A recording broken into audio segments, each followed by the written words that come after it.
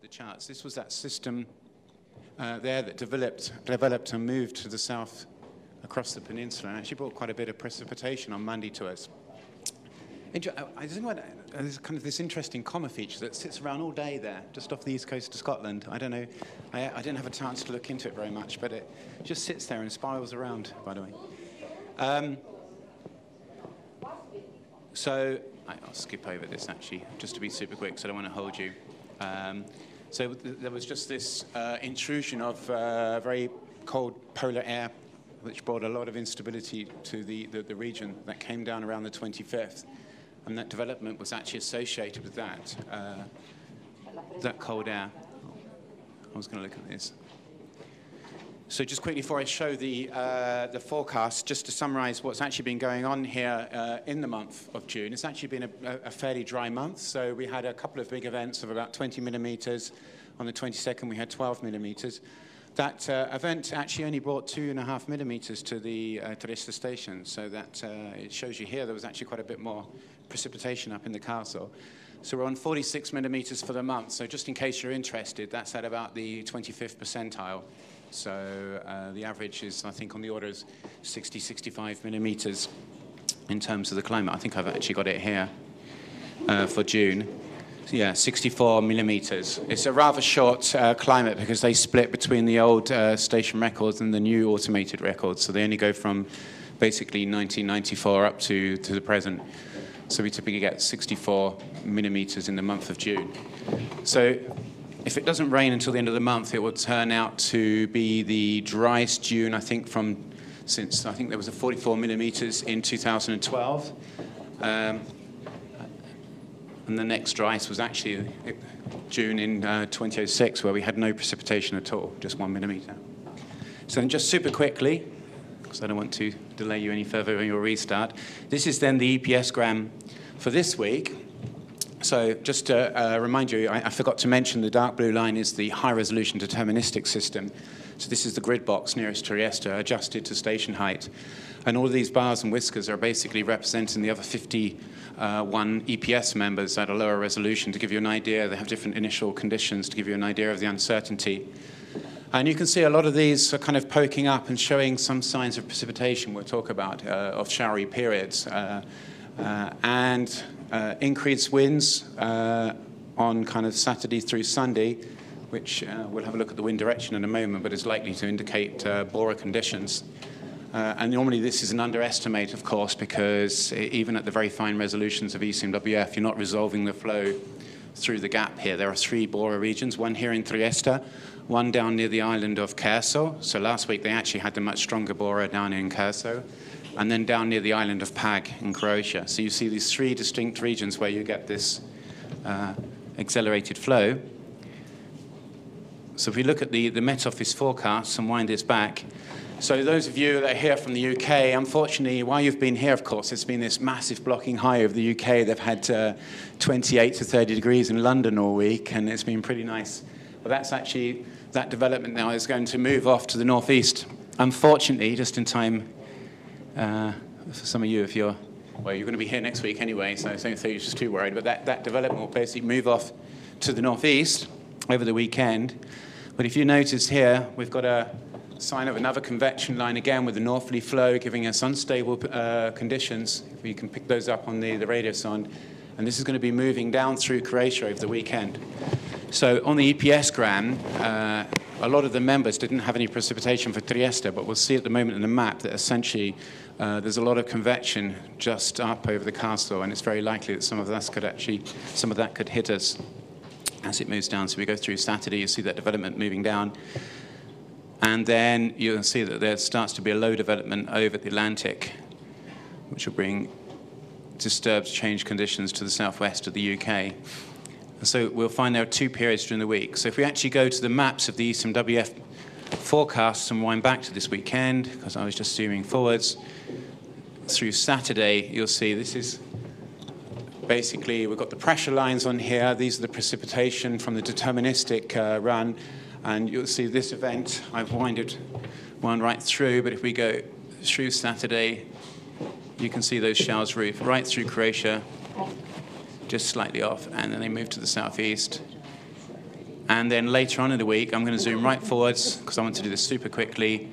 We find that Tuesday through Wednesday as well, we've got a lot of precipitation over the Alps and showers right across the region again. So it looks like, especially midweek, of course, that's a long lead time, but it could be very showery again Wednesday, Thursday, and it's likely that we might get hit by a few of those thunderstorms. So it's looking mixed next week. You know, some nice days, but towards the end of the week, getting showery again, I'm afraid. So it's a case of enjoy the weather, but make sure you've got a little mini umbrella with you if you're out and about, especially in town. Okay.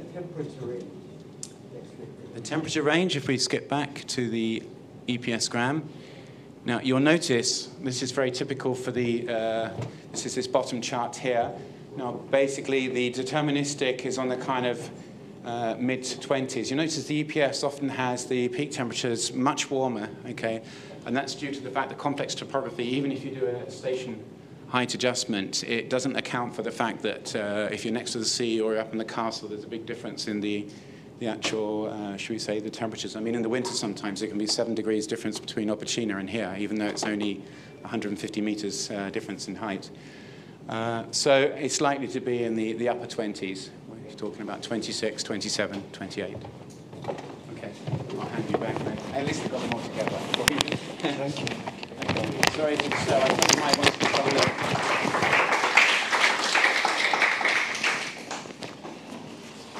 Thanks for your time. Thank you for the briefing.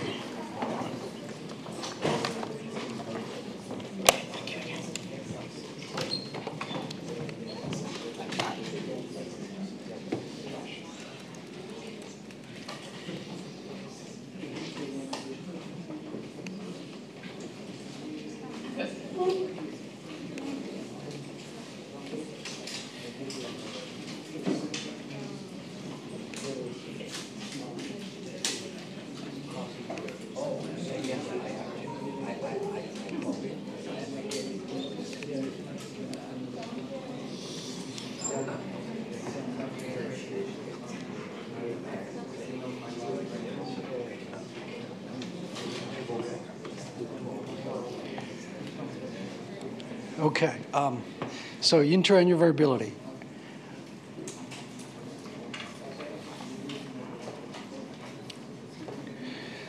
So one of the term, if you talk to carbon cycle people, often you hear is the so-called CO2 growth rate. It's nothing but the dCO2 dt, time derivative of atmospheric CO2. Mononoa CO2 data is a wonder. It tells many stories. So we can, by eye, we see the increase and seasonal cycle. But if you look at it a little bit closely, you see their variabilities on interannual time scales. If you do very simple analysis, you actually pick that out. So one thing you can do is really just to take the time derivative of this time series. If there is a linear trend, then it will become a constant. That will be the mean growth rate of CO2, which now it's like 2 to 3 ppm per year. If you recall, 1 ppm is about 2 gigaton. So 2 to 3 ppm, that's like 4 or 5 gigaton. So that's half of the fossil fuel emissions becomes the atmospheric CO2 growth rate. But when you take a time derivative, the dominant signal is actually the seasonal cycle, which is very large.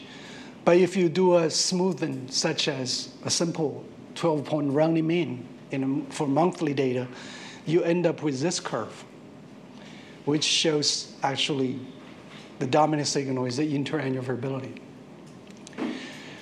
So Dave Keeling and colleagues had noticed correlation between CO2 concentration and El Nino very early on in the 1970s. Even though they were not doing dCO2 dt, amazingly, so they just look at the CO2 concentration itself and saw the correlation. And it was a student of his who said, hey, why don't I just do this time derivative? So this showed up very clearly. During El Nino, for example, 1997, 98 El Nino, you see the atmospheric CO2 growth rate is 7 petagram per year. So that's like twice as large as normal. And in fact, so much so that for a short period of time, it completely swamped the fossil fuel emission rate. Yeah. So it's larger than the fossil fuel emission, meaning that land and ocean together, now it's not a carbon sink anymore. For that brief period, the carbon sink completely disappeared. The land released so much carbon, actually outcompeted the ocean carbon sink and more. So you actually get a net atmospheric CO2 increase above the fossil fuel emission rate. Okay. So this correlation, you do analysis, for example, with the Southern Oscillation Index, you find that there's a delay between CO2 growth rate and Southern Oscillation Index with a max at about 5 to 6 months. The max correlation is 0.6. So this is actually quite amazing if you think the carbon cycle is responding to El Nino. There are a lot of processes in between. You know, if you take global precipitation, you would not get such a high correlation with El Nino. So this is quite remarkable. And for 20 or 30 years, carbon cycle scientists try to explain this, understand this. So now we have a relatively clear picture of what's going on. And you look at, for example, mechanistic model like Vegas plus the ocean side with the GFDL ocean carbon cycle model shows that first in the Nino region, of course, you have a lot of, that's where things are going. So you do have carbon flux anomalies, which in part has to do with upwelling, temperature dependence of solubility of CO2, and in part has to do with biological activity change. But the bigger story turned out to be on land, especially in the tropical land regions, Amazon, maritime continent.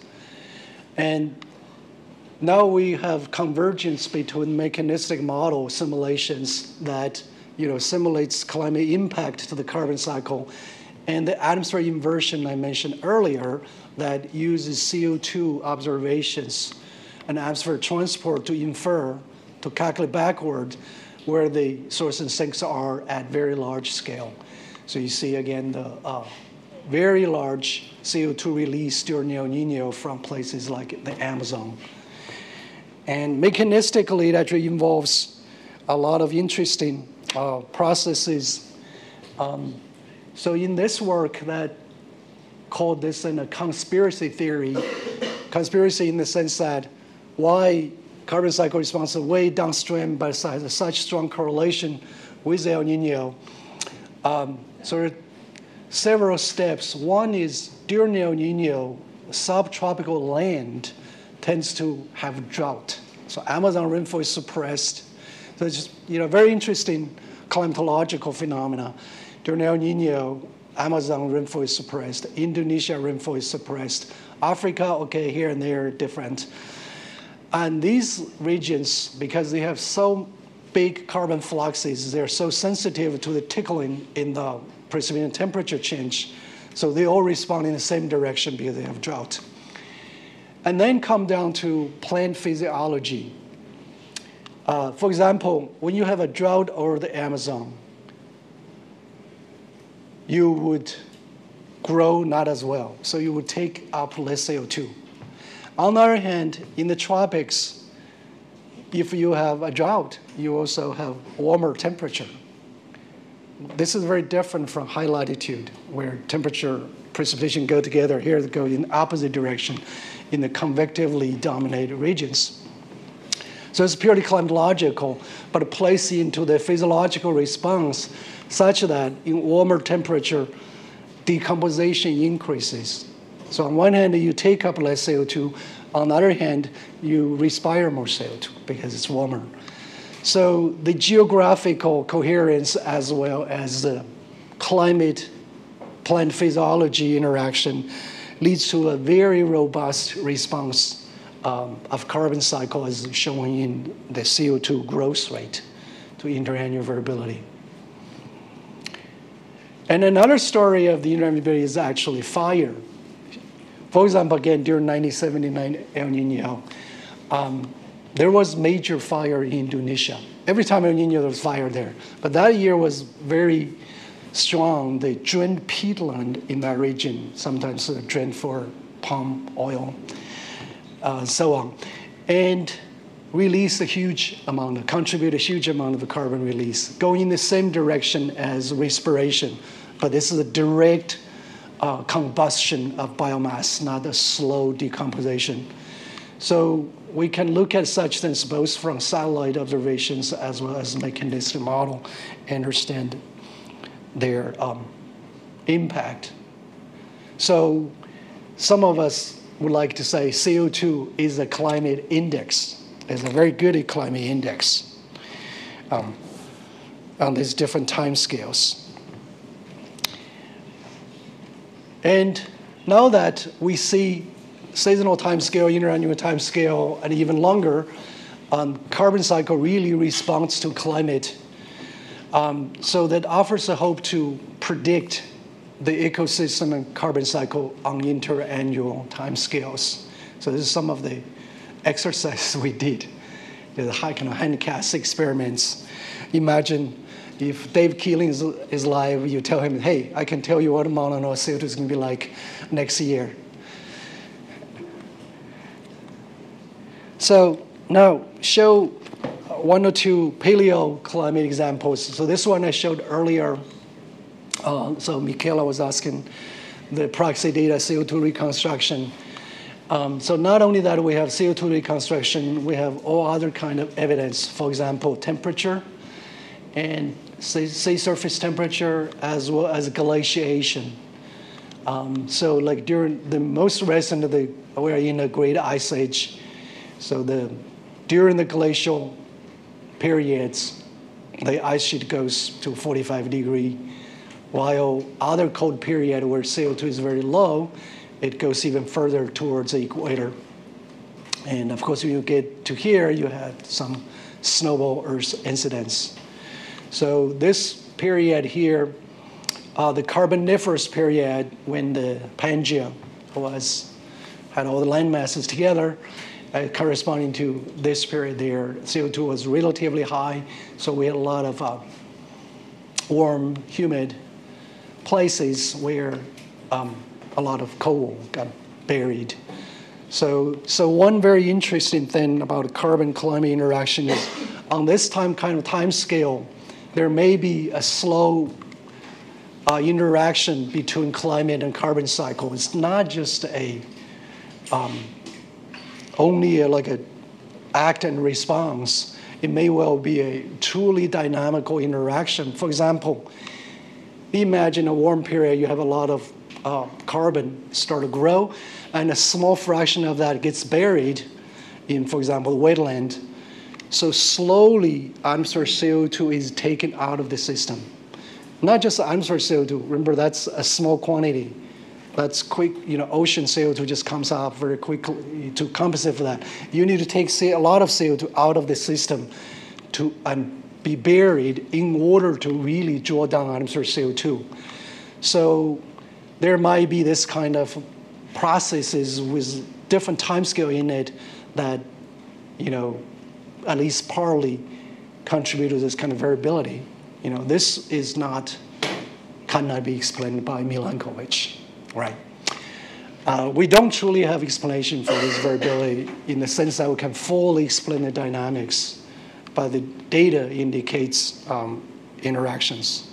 So in fact, there is a thing called the CO2 theory of climate change that claims most of the climate variations throughout the Earth's history involves CO2 and possibly methane sometimes, starting from the Fent-Yang-Song paradox. So I have personally, a little while ago, quite involved in the glacial cycle problem, mainly looking at first start trying to explain the CO2 problem. So that's, the modern time we have the missing carbon sink problem. Go back in time, you have this glacial CO2 problem.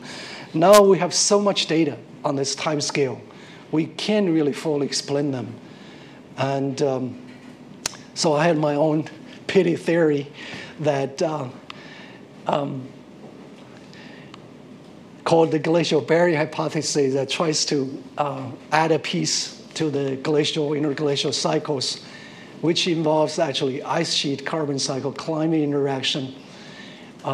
Not trying to explain the whole thing, but just to throw in as a something that is maybe of interest for inspiration.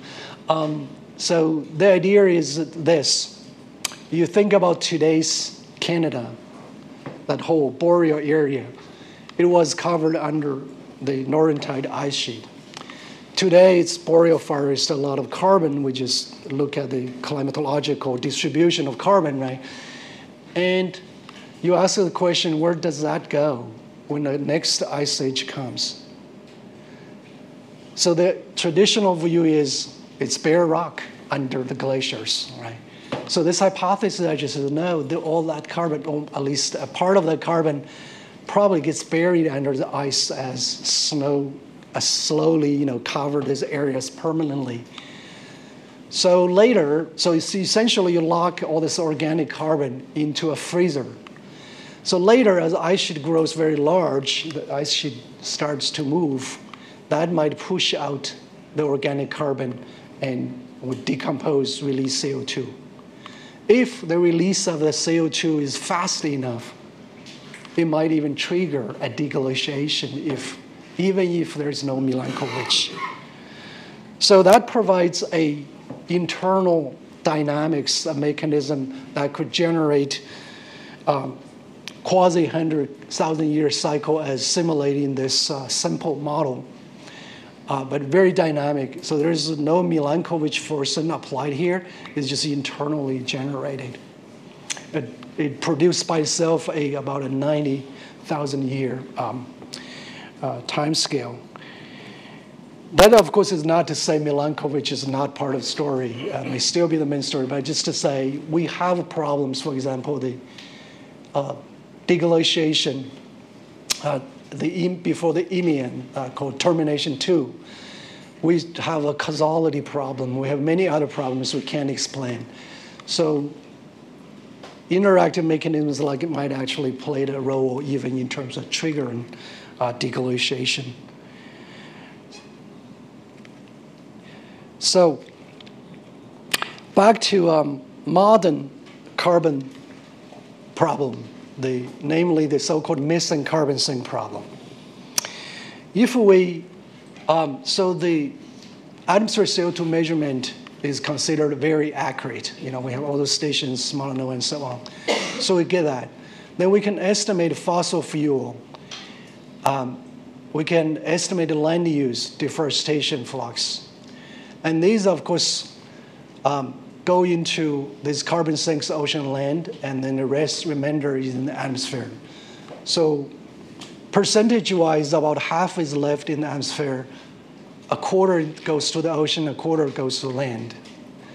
So the atmosphere scientists and ocean scientists have done a great job quantifying these numbers. So they give an uncertainty range here, pretty good, very narrow. But the terrestrial scientists have not been able to come up with a number that is as good with small uncertainty. So we end up using a mass balance equation like this to say, hey, we know this, we know this, we know this. So land has to take up this much carbon. But we don't know exactly where they went. Did they go into the, for example, reforestation in China or the agricultural green revolution, US, no-till soil, or different other places? So we don't know. So that's why it was called missing carbon sink. And it really should be called residual carbon sink. And now there's another new term called unaccounted for carbon sink. So that's still a major issue to try to chase after. So as I touched upon earlier, understanding these things and predict how they are going to evolve in the future will determine what the atmospheric CO2 concentration is going to be like in the future. So, so that brings us to this great grant, coupled Earth system modeling prediction, where you would fully involve all these components in an interactive way. So traditionally, what we do is give me a CO2 scenario, double CO2. I'm just going to simulate what is the temperature change, climate sensitivity, and what's the precipitation change in the physical climate system. Now we ask the question, okay, give me a fossil fuel emission scenario, not in terms of ppm in time, but give me gigaton carbon per year in time. We're going to try to predict this and this together. So that task was taken on about 10 years ago by a group of models in a project called the SAFER-MIP model. So I'm not going to go to more detail describing, but to show quickly a result. You can do this in a so-called coupled-uncoupled case. You consider climate carbon feedback. This is purely climate carbon feedback. What does it take? For example, I'll point out one process. If the atmosphere, if the climate gets warmer, so the solubility of CO2 in ocean water would decrease. Okay, colder water contains more CO2. So it would decrease. So that means the ability of ocean to absorb carbon would decrease. So similarly on land, if it's warmer, the decomposition will be higher, as we talked about in the previous hour. So these are positive feedbacks. So you include that kind of positive feedbacks in the simulation, you get results like this. You include it, you get about 100 ppm higher CO2 when you predict to 2100, and temperature like half to 1 degrees warmer. So that is, of course, a big difference. So this is that first group of models that are involved. In fact, the first such positive feedback was pointed out by a separate modeling down at with Hadley Center climate model by Peter Cox and colleagues. So when all the models got put together, what we find is there's a large range of prediction. This is, nowhere smaller than, for example, the IPCC's different scenarios, And in particular, the largest uncertainty comes from the land carbon cycle. So much so that, the models are going in different direction. And this, this is a historical simulation to present and then into future. So at present, pretty much everybody simulates a carbon sink, which is supposedly explains the missing carbon sink. But as you go into future, for example, the Hadley Center model, which sounded the alarm before this comparison, showed that the terrestrial carbon pool changed from a sink to a source. So it would be emitting 6 gigaton of carbon, 2100, 6 gigaton of carbon. Remember, current fossil fuel emission is 10. At the time of simulation was, 7. While another model continues to take up carbon to 10 gigaton. So there's huge variability. So that, at the time, caused a lot of interest. So IPCC immediately included in the 2007 report. And then in the next report, this is a so-called Earth system modeling framework. So another thing came out of Peter Cox's group is the model prediction that Amazon might actually die back. The whole Amazon got killed in that model simulation, which contributed to the carbon release, because that's also a dynamic vegetation model. So there's later study looking at what causes Amazon change. Turn out Atlantic ST gradient that seems to be pretty robust in the climate model predictions is in part responsible for change in the monsoon ITCZ movement. And later analysis shows that Amazon probably would not dive back. The whole Amazon got killed. But it's the southern Amazon that is in potential danger. So as the monsoon moves northward climatologically, so you become a little bit drier. There's a dry season, so dry season becomes longer. Of course, this is also where deforestation is ongoing. So the two things together might still pose a major threat to that region. So now let me put a summary slide to say that to look at biosphere climate interaction, now we come to think of them in two aspects. One is biogeochemical feedbacks, such as the CO2 feedback. But you can also think of other things, VOCs and so on. The other one is biophysical feedbacks, albedo, evaporation, and roughness length. So this really modifies the three major components of the surface fluxes. So I'll show a couple modeling examples that looked at really just the terrestrial interaction and the biophysical aspects with the physical climate system. So one thing is vegetation is really a product of climate. You look at observed vegetation index, normalized vegetation index, and EVI, satellite-based. Then with precipitation distribution, you find a very nice correlation, and that is nonlinear, saturation behavior. You could, in the simplest dynamic vegetation model, you can just put in a relationship like this. Hey, here's my vegetation model. And then try to convert that into albedo change, which you can get out of another satellite correlation analysis. And in fact, this is almost what this work did a few years back. This work looked at the Sahel drought problem. The 70s, 80s drought was probably one of the largest climate anomalies in the 20th century. This prompted the UN to start the Convention on Combating Desertification.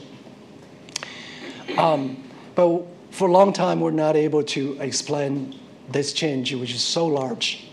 So in this modeling work, first, SST was put in as a driver. So SST gradient caused the monsoon gradient change, shift in the monsoon, so it caused the drought. But one important thing to notice there was this SCT simulated amplitude of change is so much smaller than the observed magnitude. So then soil moisture feedback was added, then dynamic vegetation feedback was added. So get to amplitude after you add all these processes to more or less explain the observed change. So this land feedback, vegetation feedback, turned out actually had a long history. Earlier, Otterman, and a little bit later, Charney made it very well known. What he called overgrazing causes albedo change, and then that induces a cooling anomaly over the atmosphere above this region that corresponds to a subsidence. So he actually derived an analytical equation to that effect. So this Charney hypothesis is basically energy albedo feedback. And so this kind of feedback was in the simulation I just showed.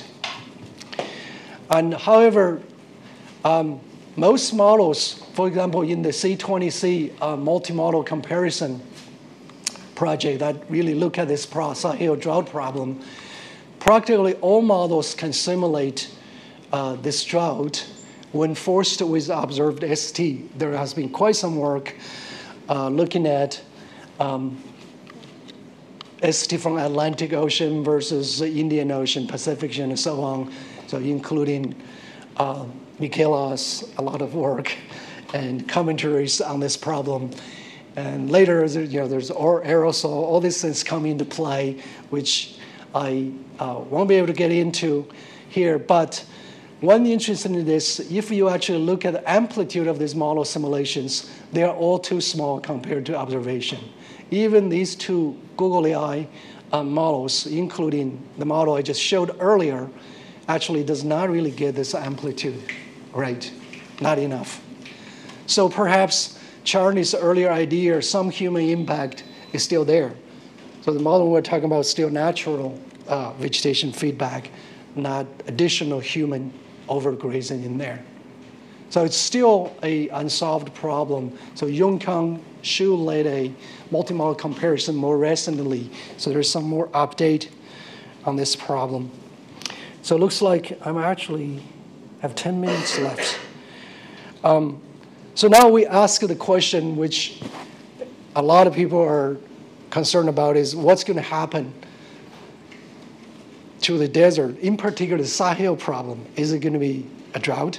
There's actually a somewhat a greening trend, after the 70s, 80s drought that you can see again with NDVI and so on. So this gets to the problem of drying of the subtropics, or the intensification or expansion of the Halley cell. I know dynamically there's a lot of debate and so on, which I'm not an expert. But here we look at, I show some results, point out the downstream processes. When you do atmospheric dynamics, precipitation is like your final destination. I predict the precipitation is going to change like this when you stop there, right? But from impact point of view, we care about what's going to happen to soil moisture and my crops and my ecosystems. So if you do a modeling like that, you actually drive these dynamic vegetation models, land surface models, with, say, CMIP, IPCC models predict precipitation change. What you see is this. So the places with precipitation reduction, mostly subtropical regions, expand when you look at soil moisture, especially when you look at vegetation. For example, here over Western Amazon, you actually have slightly increased precipitation, but vegetation just decreases.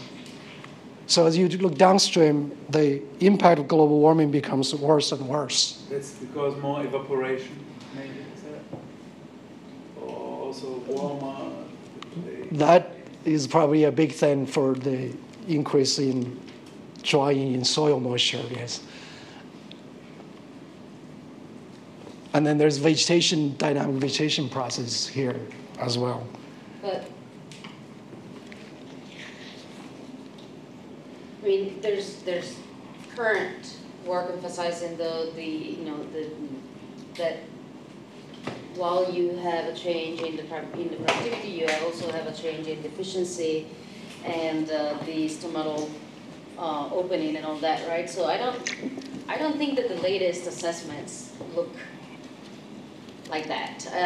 Jack Schaff is going to present next week some of his work and compilations about how to think about drought in various ways that include that cover whether it's meteorological drought as in precipitation, hydrological drought as in soil moisture and runoff, and agricultural drought as in so, and they all give very different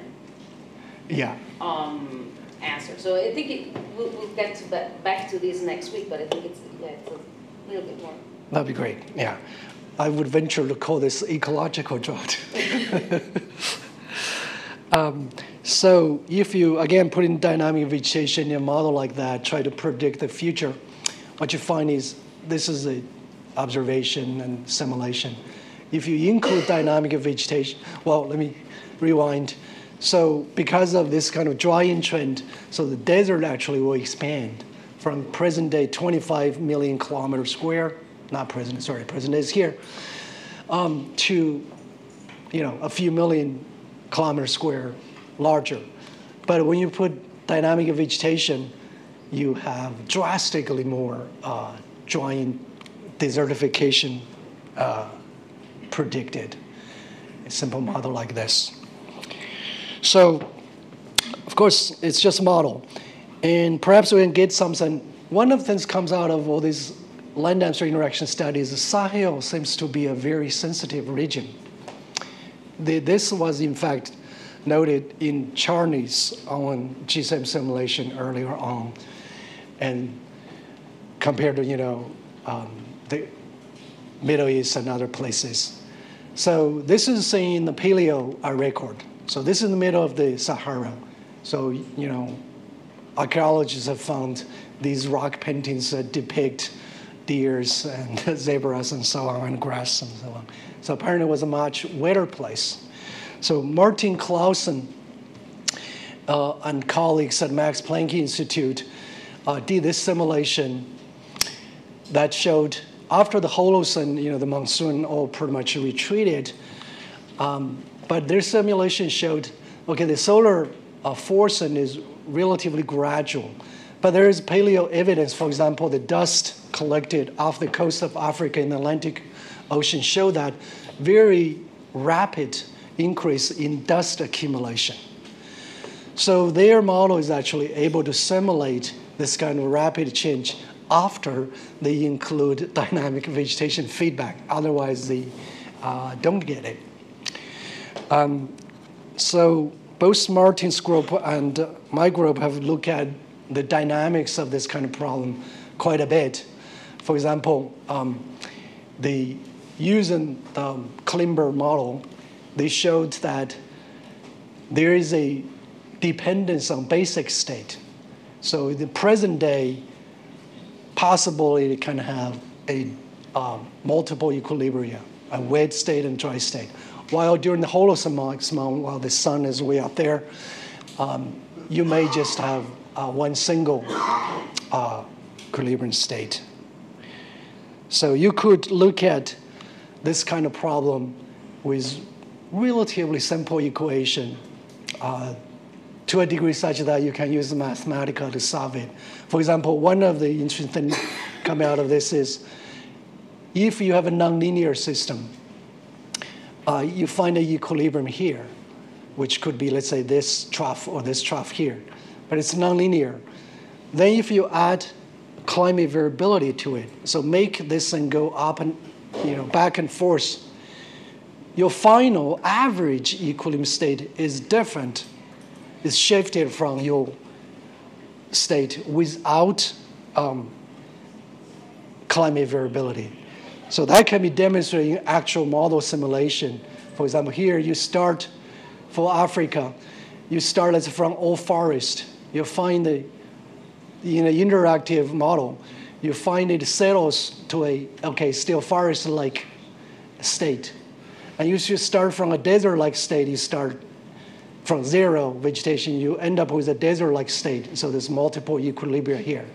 But if you introduce variability, you find these two states start to converge towards each other. When your variability is so large, and that kind of wipes out your multiple equilibrium states. Finally, I want to show a study that is not yet published, so led by my colleague, Eugenia Kaune, who happened to be Charney's student, who has always had this, loved the Charney's idea. So we worked on this together, and in fact, Fred Kujarski and I put together the speedy model with the Vegas dynamic vegetation model a few years back, and this is actually this model is perfect for studying what might happen in the future in what you might call renewable energy or geoengineering kind of setting. There has been quite some effort, including the actual project called Desert Tech. I don't know if anybody heard of it. And that actually now is aborted. But seriously, people talk about putting wind farms and solar farms in the Sahara to generate enough energy to supply the whole Europe and North Africa's energy needs in the future. You can do that kind of back envelope calculation. There's more than enough sunlight there to do that. So then the question for a climate scientist would be, if we do that, what would be the impact on climate? We have seen this region, the monsoon, how sensitive it is to surface condition. So in this modeling work, we basically put solar farms and wind farms over the Sahara. And assuming that there's little population, despite of this and that concerns, maybe people might just do it. And so here is really the slide that summarizes the result coming out of this speedy Vegas model. First, you see that both wind farm and the solar farm alone will cause warming near the surface and an increase in precipitation. If you put them together, the effect's even stronger. What is surprising is still the magnitude of change. Precipitation more than doubled. So especially south in the southern part, the Sahel. So this really dynamically is again has to do with the modification of the the helical, the local helical here, the monsoon, if you like, this region. By changing albedo? By there is albedo, yes. Solar changes albedo, and wind farm changes the roughness length, which causes low-level convergence, increased low-level convergence, which is actually sometimes called the Sud mechanism, Yogesh Sud. Frank Goddard did some earlier GSIM simulation there. So it's both energy and momentum and water modification that led to this very large change we see. So of course the consequence of this, is very important. If we have seen, geoengineer and some of them might have adverse effect, and this one seems to, at least by this criteria, seems to be a good thing.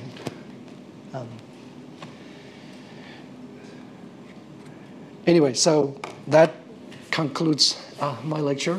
Thank you very much.